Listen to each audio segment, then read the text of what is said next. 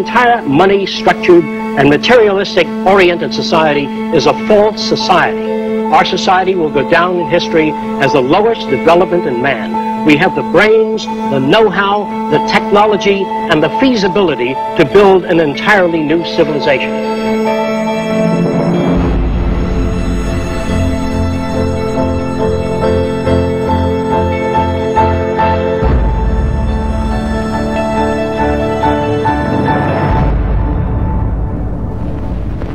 It was living through the 1929 Great Depression that helped shape my social conscience.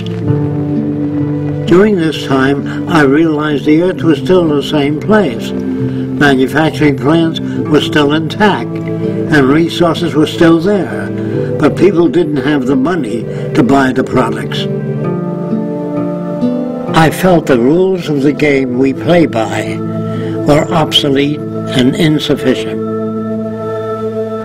Misery, suffering, and war provided the incentive for my life's work.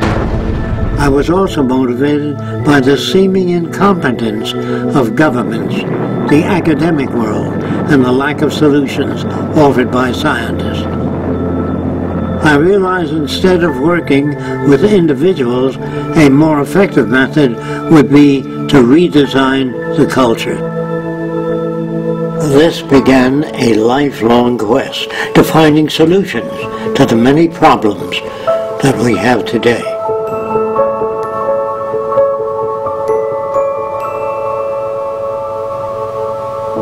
This presentation is a feasible plan for social change that works toward a peaceful and sustainable global civilization where human beings, technology, and nature coexist. It outlines an alternative to strive for, where human rights are not only paper proclamations, but a way of life.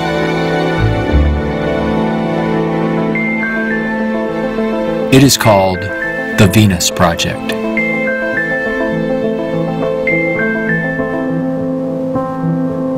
Its founder, Jacques Fresco, calls for a straightforward redesign of the culture in which war, poverty, hunger, debt, and unnecessary human suffering are viewed not only as avoidable, but totally unacceptable. It is becoming increasingly obvious that anything less will simply result in a continuation of the same problems we face today.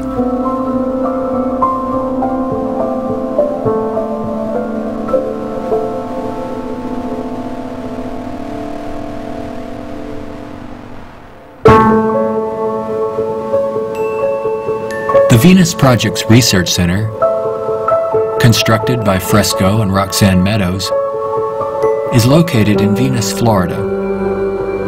It addresses many of the root causes of our difficulties. But what are the real origins of our problems?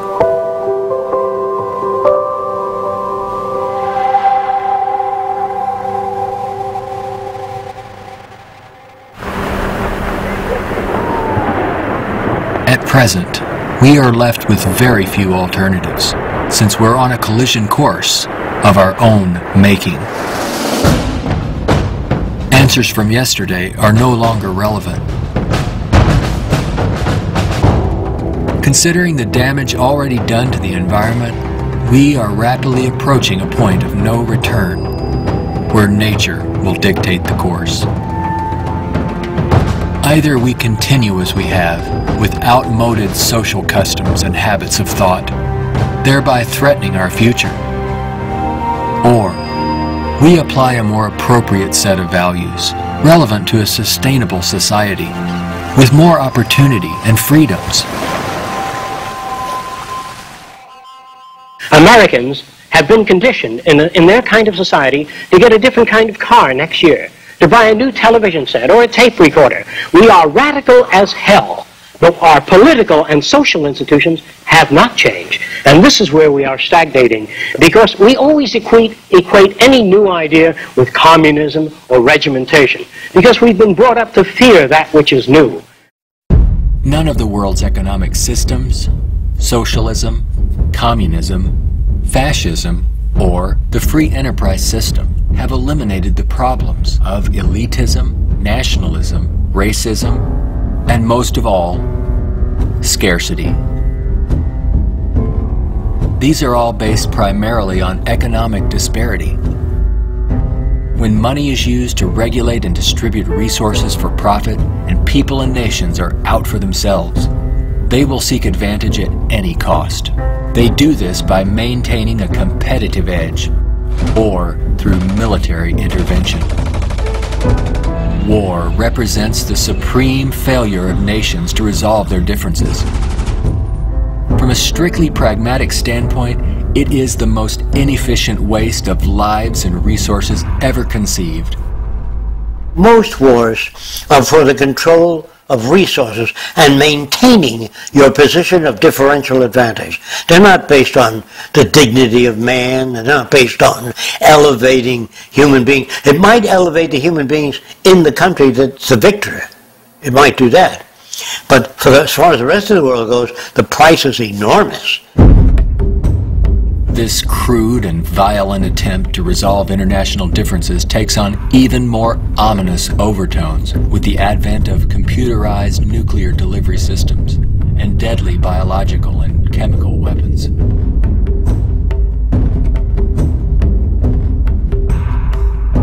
Yet it is a windfall money-making opportunity for those who profit by the military-industrial complex.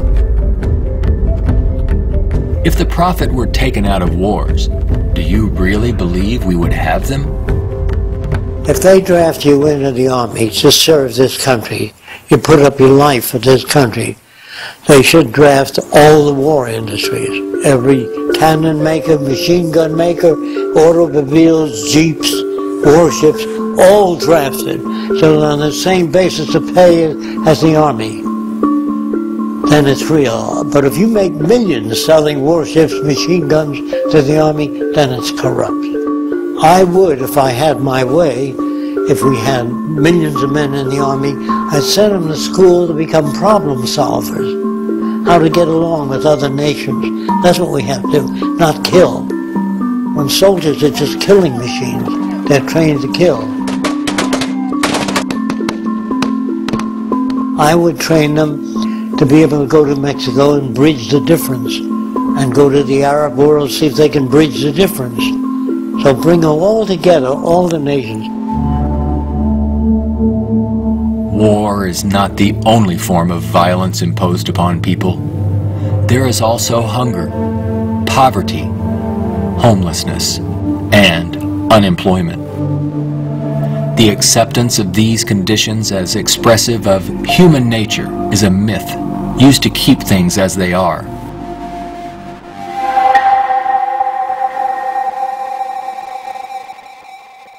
Genetics has nothing to do with greed, business, race prejudice. All of the operant systems in any society are part of your education, the books you read, the role models you follow, and the people you admire. The genes have nothing to do except with the color of your eyes, the shape of your nose, perhaps inherited features. The genes do not control values. And even if you're born with a much better brain than another person, meaning better receptors, the quality of the tissue is better, I would say that if you have a better brain and you live in a fascist country, you become a fascist faster. The brain has no mechanism of discrimination. The brain can't tell you what is relevant or less relevant, except experience. We are not born with greed, envy, hatred, or bigotry. Our behavior and values are reflective of the culture we are exposed to. If you were raised by the headhunters of the Amazon, you'd be a headhunter. And if I said to you, doesn't it bother you to have 5 shrunken heads? You say, yes, my brother has 20. So, is he nuts? No, that's normal to his culture. social and environmental problems will remain insurmountable as long as few nations control most of the Earth's resources, and the bottom line is profit over the well-being of people. Putting profit first results in unnecessary suffering and aberrant behavior prevalent today.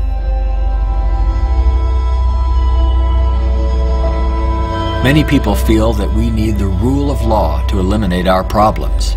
We have many laws, thousands upon thousands of them, but they are constantly being broken. Paper proclamations and treaties do not alter the facts of scarcity, deprivation, and insecurity. You can predict the shape of the future and the values if you know the trends of events and the ocean pollution, the scarcity of arable land. If you watch that degrading system grow, I can predict the riots and killing and assassination. In other words, human behavior is really generated by the surrounding environment.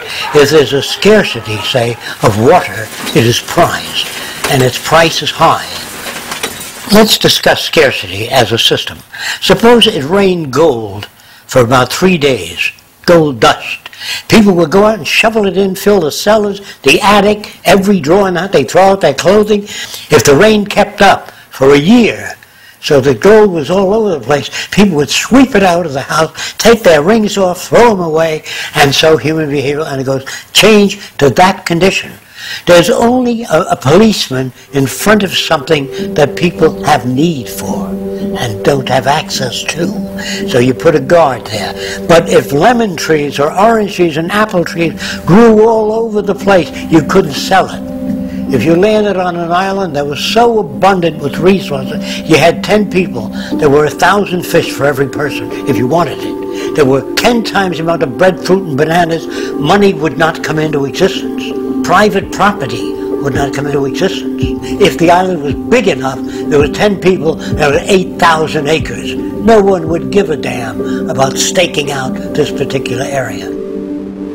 There are patterns of behavior that promote survival. There are social conditions that change our values and outlook. No one can write a constitution of required behavior without consulting the environment. So we'd better take care of the environment, we'd better take care of one another, and we'd better educate people to the highest possible levels of our ability in order to have a society. Even a peace treaty cannot prevent another war if the underlying causes are not dealt with. Maybe what is needed are ethical people in government who will work towards everyone's well-being. But even if the most ethical people were elected to high positions and we ran out of resources, there would still be lying, cheating, stealing, and corruption. It's not ethical people that are needed, but rather a way of intelligently managing the Earth's resources for everyone's well-being.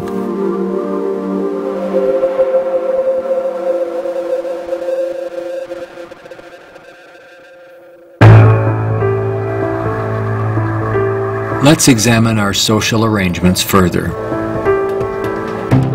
To maintain our economy, products must continuously be sold. To assure this, they are deliberately designed to wear out and break down.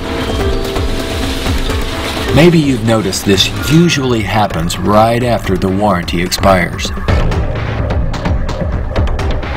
This corrupt practice is referred to as planned obsolescence, which is the conscious withdrawal of efficiency. Innovators go through the finest schools and then are required to design things that wear out and break down right on schedule. This results in a tremendous waste of resources and energy. We are plundering the planet for profits.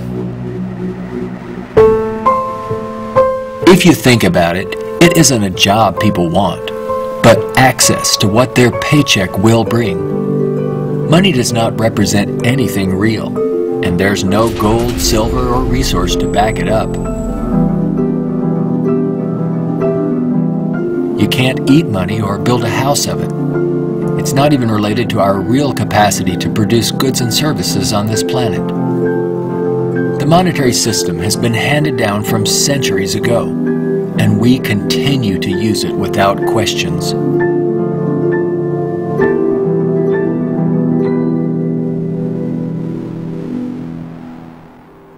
This system will keep installing more and more automation, cutting down on the purchasing power of the majority of people. There will come a time called the Gaussian curve, where employment is that, production is this, and purchasing power is that. The system stops. Banks fail, nothing works anymore. We're moving in that direction very rapidly. We have finally gotten to a place in 2011 where it's becoming obvious that the machine has beaten the man. We're incredibly productive with far fewer people. We are more productive. We are more productive as an economy than ever before. An iPad app we can do need more less than workers. 4 people. Just that there are fewer jobs. The jobs that do exist now can have lower wages because of obvious reasons. A lot of people looking for a small number of jobs. The wages go down. That has huge impacts on the middle class and ripples out from there. We're moving towards social collapse. I think this going to happen all over the world, not just here. And it doesn't require the overthrow of the government. It just requires that you let it alone. It'll overthrow itself. If you control the media, you can calm people down. But if the majority keeps getting laid off, they don't have purchasing power, the system collapses. It doesn't work anymore.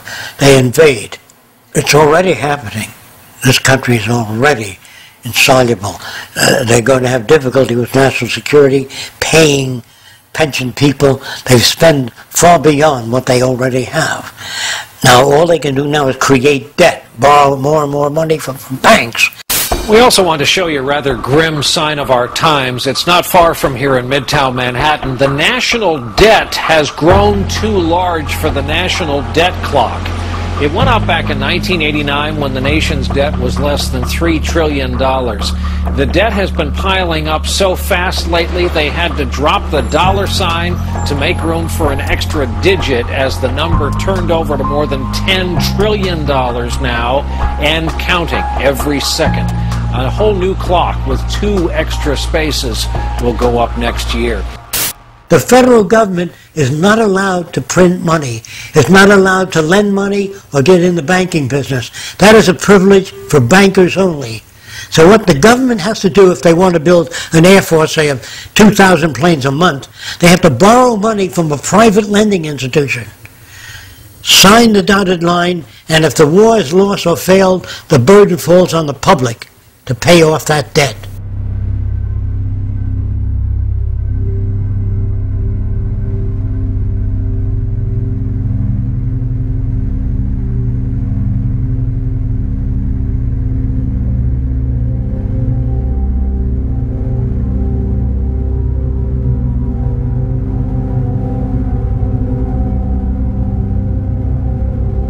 We find ourselves and our social constructs in a transitional state, a matter of social evolution. If we want to make it through these turbulent times, we must be able to adapt to change. All things change, including our social systems. Albert Einstein stated, "We cannot solve problems by using the same kind of thinking we used when we created them."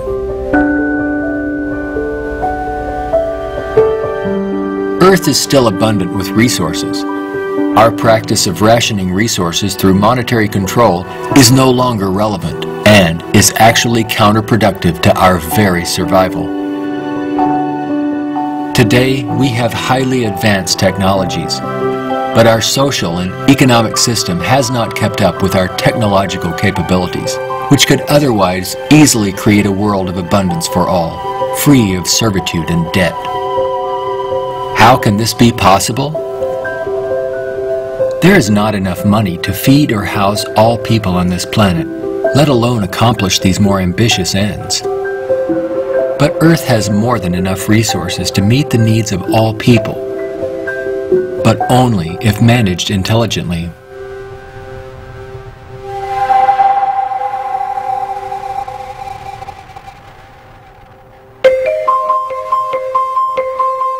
Jacques Fresco envisions a solution that he calls a resource-based economy.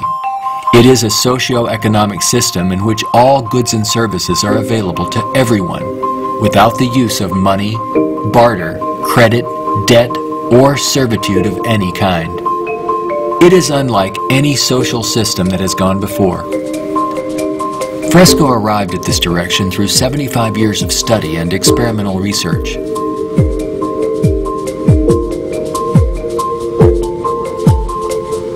A resource-based economy operates on the basis of available resources and makes those resources available to every human being on earth free of charge without a price tag.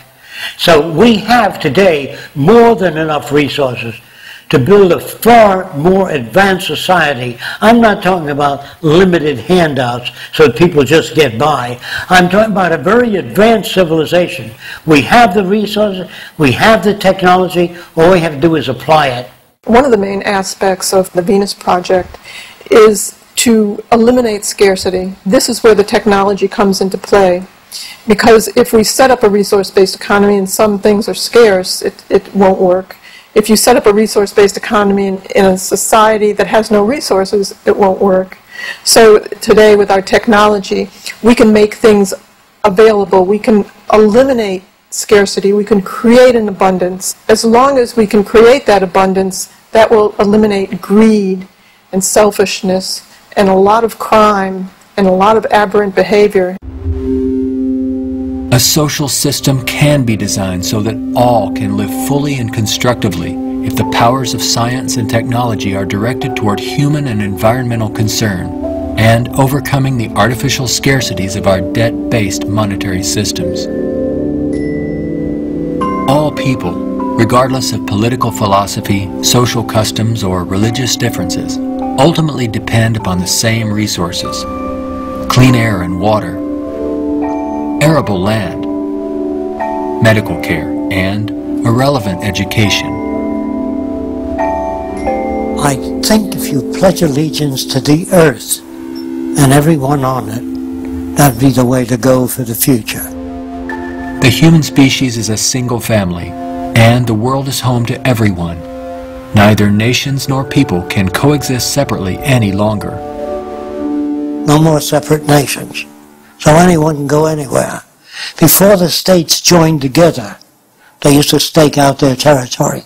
They used to fight. They had militias. They would fight. This is our territory. Oh no, you're intruding. When all the states joined together, the government worked out the lines of the states and they agreed, and that was the end of territorial disputes. If you want the end of war, you must declare the earth common heritage.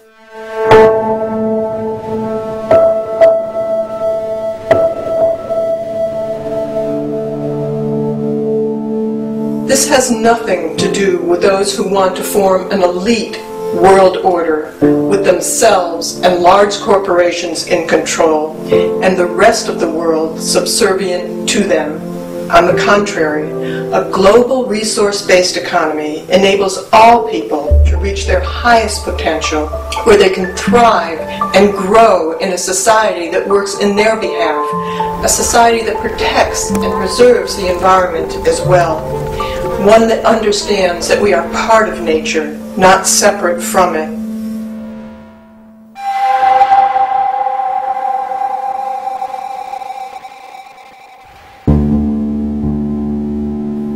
Some question what would happen to incentive if needs were met without our having to work to attain them. The question assumes humans have no desires beyond basic needs. If that were true, there would be no inventors, writers, or teachers. People work with passion on the things that interest and challenge them. Let's enable all people to have the opportunity to partake in the greatest challenge one can have, improving our world for everyone. Individuality will be emphasized rather than uniformity. This social arrangement will generate a new incentive system that values the protection of the environment and social concern, rather than the shallow, self-centered goals of wealth, property, and power. It does not call for uniformity. It absolutely calls for diversity. The more diverse people are, the more individuality. So we emphasize individuality, creativity, innovativeness. This is the essentials of the design. It is not a group of scientists telling people what to do, how to live, where to go, what to follow. Motivation and incentive exist when people have meaningful tasks.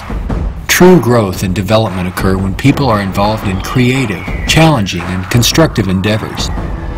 However, motivation and incentive die in the daily grind of boring and repetitive jobs required to earn a paycheck.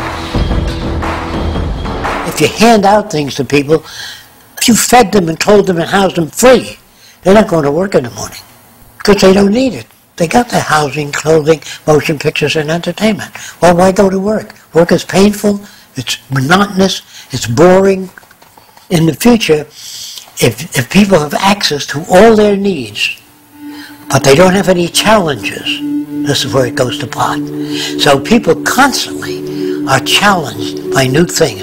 In our schools, we challenge them with many things that are unsolved and many unresolved problems. If you're well-fed, well-clothed, that doesn't stop your brain from working.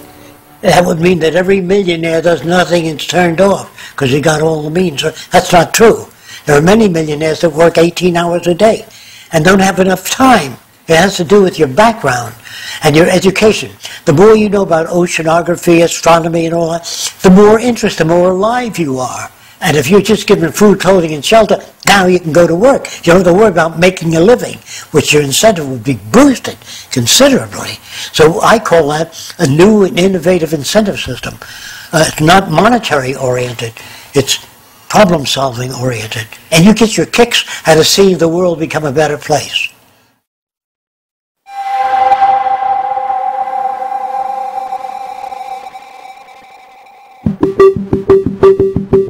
How can we use our technology wisely so that there is more than enough for everyone?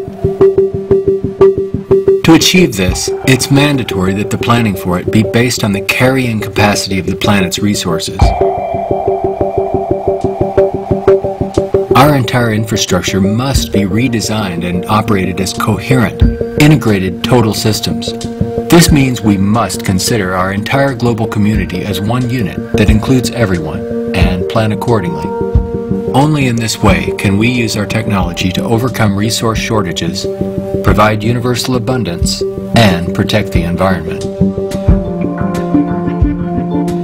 Therefore, a global survey is first needed to assess exactly what we have. This would inventory our physical resources, personnel, production centers, and the needs of people. This enables us to determine the amount of goods and services needed. For instance, where is the arable land to grow crops? How many people are in various locations? And what is the state of their health? This would determine where hospitals are built and how many. If you try to do that today, ask for a global resource survey of all nations, they'd wonder, what are you trying to do that for? To find if we got enough resource to fight you in armaments and other things? They would be skeptical, hesitant to give that information. So I would say it wouldn't work in today's culture. But after the ideas are put forth and the reason for it and the advantages gained by all the nations, it would have to be specific advantages that they can understand in their terms. And if they agree, then the survey would be conducted. It's not my opinion or the opinion of anyone else would be used. It's the size of the population, the availability of resources, the carrying capacity of the earth that determines what is done and how fast things move. See, today it's done on a totally different basis. But in the future, it'll all be based on a form of dynamic equilibrium. That means operating everything at the highest potential without environmental neglect. The key to achieving abundance and a high standard of living for all is to automate as much as possible in the shortest period of time. But during the transition, we have to bring together the technological capabilities of people working with computers and working with technology and building and designing methods of delivering these resources and the necessary industrial plants to process the resources. Our problems and their solutions are technical, not political. Most problems can be solved when technology and the methods of science are used to serve all people, not just a select few. But what is it that you want? You have to ask yourself, I want to live in a world where I don't have to fear that my children will go into another war, where there'll be deprivation or problems or disease. Do you know how to build that kind of world? No, I don't. Well, how do you go about it? You call upon the various divisions of science, bring them together, and say, these are the problems we'd like to solve. A scientific government doesn't mean that scientists rule or control people. It means they have better means for building transportation systems, better means for cleaning the air. They have the best means for restoring the ocean that we know of to this day. Computers can serve the needs of everyone when cybernation is ultimately integrated into all aspects of this new and dynamic culture. One can think of this as an electronic nervous system, extending into all areas of the social complex. Their function would be to coordinate a balance between production and distribution, assuring there are no shortages or overruns. In this highly technical society, decisions are based on direct environmental, human, and industrial feedback. You can think of this as electrical sensors throughout the entire environment, from cities, factories, warehouses, distribution centers, transportation networks, all over the globe, gathering data for more appropriate decisions. The decisions are based on the needs of society rather than corporate or private interests. It is not automated technology or machines we should be wary of, but the abuse and misuse of technology by selfish interests. Remember, it is people who decide what ends the machines will serve. If technology does not liberate all people for the pursuit of higher aspirations and human achievement, then all its technological potential will be meaningless. You always do a positive and negative study before you engage in the actual reconstruction of an environment.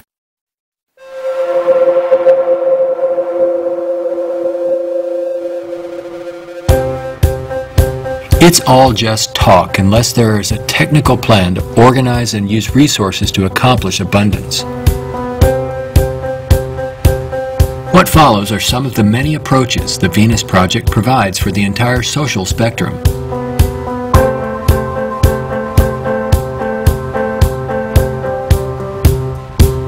Today, more than half our population lives in cities that are polluted, dangerous, and waste energy. What we have to do is design a city as a living system, as an organism, as a university. That all of the cities of the future will be university cities that grow, that continue to exchange ideas. The city will have a built-in transportation system, so there are no accidents and no unthought out areas of technology. Medicine, botany, agriculture, the total system. One planning system. It is actually better to build newer cities from the ground up than to restore and maintain old ones. Fresco uses a systems approach to designing new cities. They're desirable and pleasant places to live. The notion that intelligent overall planning implies mass uniformity is absurd.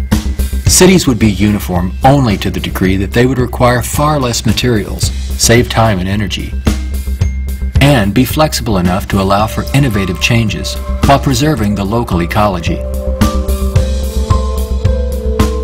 If we design our cities to meet human needs, you don't have most of the problems that are prevalent today. In the Central Dome, you have childcare, schools, dental care, medical care.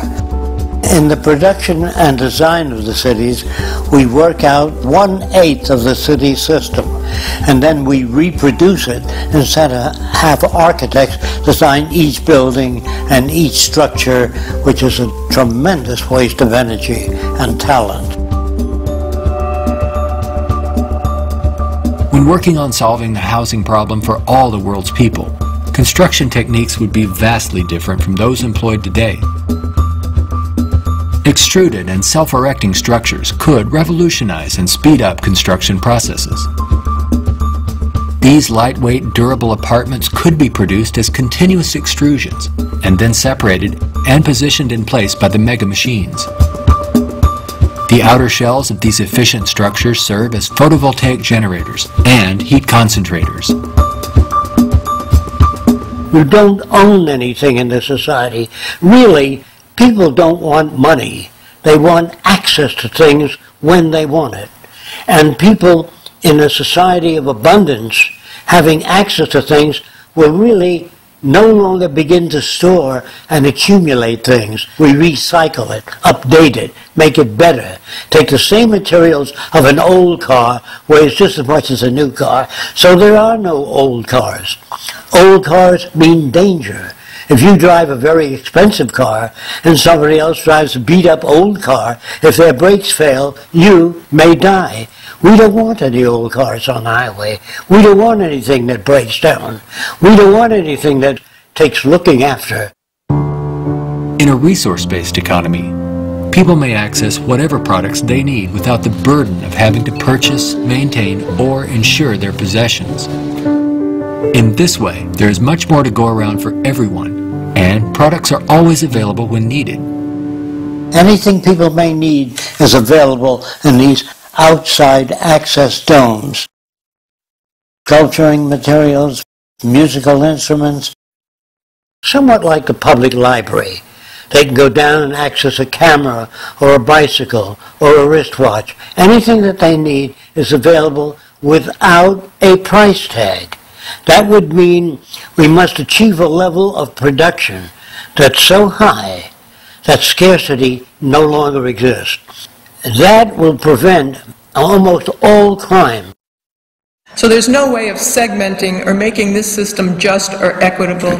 We have to make a system that assures human rights. You know, when everybody has free access to goods and services, you don't have to fight for women's rights or black rights. It's an automatic in a society that's set up that way. You don't have to make laws, don't steal. It would bypass that behavior.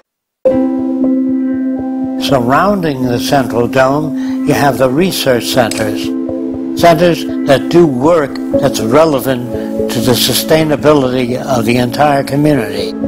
As we move away from the research centers, we come to the recreational area, which has tennis courts and all of the games that people require.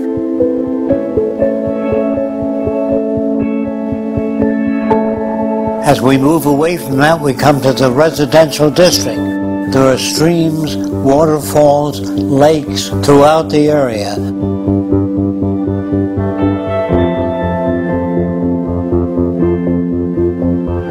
We could provide a wide range of unique homes and apartments that can be relatively maintenance-free, fireproof, and virtually impervious to adverse weather conditions.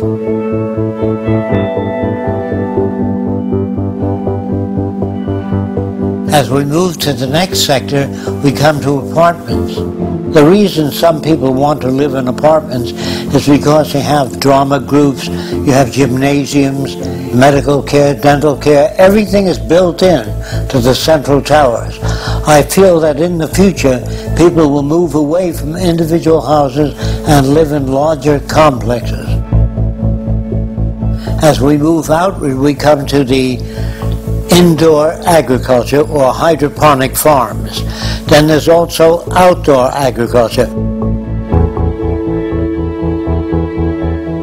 The city would use the best of clean technology in harmony with nature, such as wind, solar, geothermal, heat concentrators, piezoelectric, wave, temperature differentials, ocean thermal vents, and much more. A major development for generating energy in the future could be the construction of a land bridge or tunnel across the Bering Strait. These underwater structures convert a portion of the ocean currents through turbines to generate clean sources of power. By using these sources of energy, we could power the Earth on clean energy and enable all people to enjoy a very high standard of living for thousands of years to come. There's no need for the use of polluting hydrocarbons any longer. Pollution will be a thing of the past. All transportation will be integrated into a worldwide transportation system. Transportation within cities will be by transbayers. City-to-city travel will be by monorail.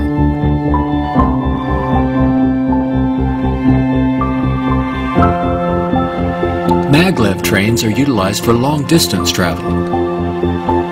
To enhance efficiency, this high-speed maglev train is equipped with removable sections, which can be disengaged while the train is in motion. But what are the real origins of our problems?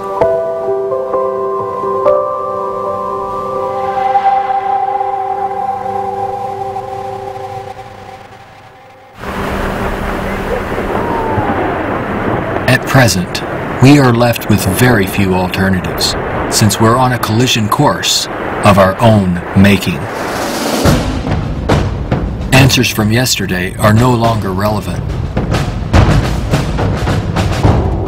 Considering the damage already done to the environment, we are rapidly approaching a point of no return, where nature will dictate the course. Either we continue as we have, with outmoded social customs and habits of thought, thereby threatening our future, or we apply a more social conscience. During this time, I realized the Earth was still the same place. Manufacturing plants were still intact, and resources were still there, but people didn't have the money to buy the products. I felt the rules of the game we play by were obsolete and insufficient. Misery, suffering, and war provided the incentive for my life's work. I was also motivated by the seeming incompetence of governments, the academic world, and the lack of solutions offered by scientists. I realized instead of working with individuals, a more effective method would be to redesign the culture. This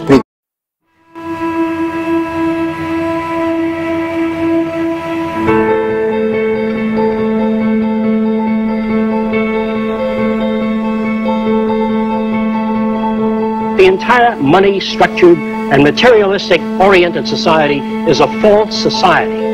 Our society will go down in history as the lowest development in man. We have the brains, the know-how, the technology, and the feasibility to build an entirely new civilization.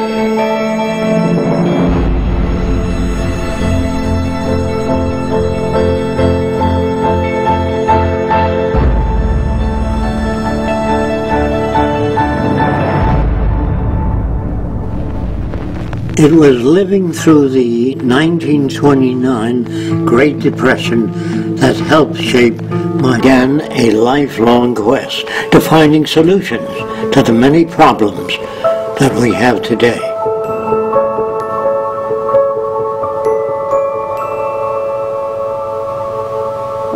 This presentation is a feasible plan for social change that works toward a peaceful and sustainable global civilization where human beings, technology, and nature coexist.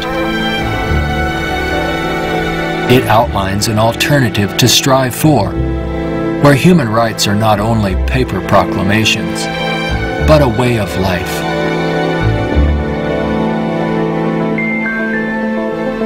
It is called the Venus Project.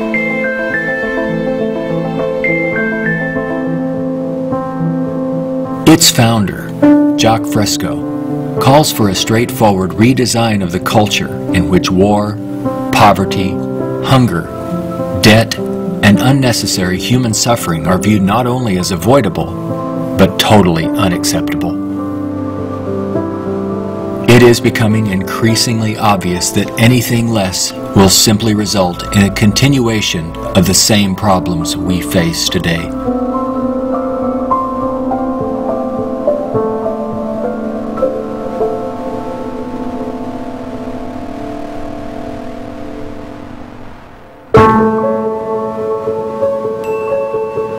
Venus Project's Research Center, constructed by Fresco and Roxanne Meadows, is located in Venus, Florida. It addresses many of the root causes of our difficulties